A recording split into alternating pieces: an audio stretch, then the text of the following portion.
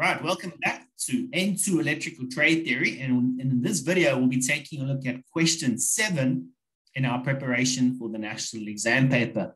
Don't forget to hit that like button, to share these videos. And if you want to show your appreciation for this YouTube channel, you can watch those adverts from start to finish. Now, in part 1 of question 7, draw a fully labeled circuit diagram of a capacitor start induction run motor. Now, it's important to note that in this diagram, there is only one capacitor. So the main parts of this diagram, this is a single phase motor. It consists of a start capacitor, a start winding, and a run winding, a centrifugal switch, and then the rotor, which is the rotating part. At the moment of start, the centrifugal switch is closed. Current passes through the start capacitor and the start winding. A phase shift is developed and a phase angle is created between the run winding and start winding. As the rotor reaches around about 80%, the centrifugal switch will cut out.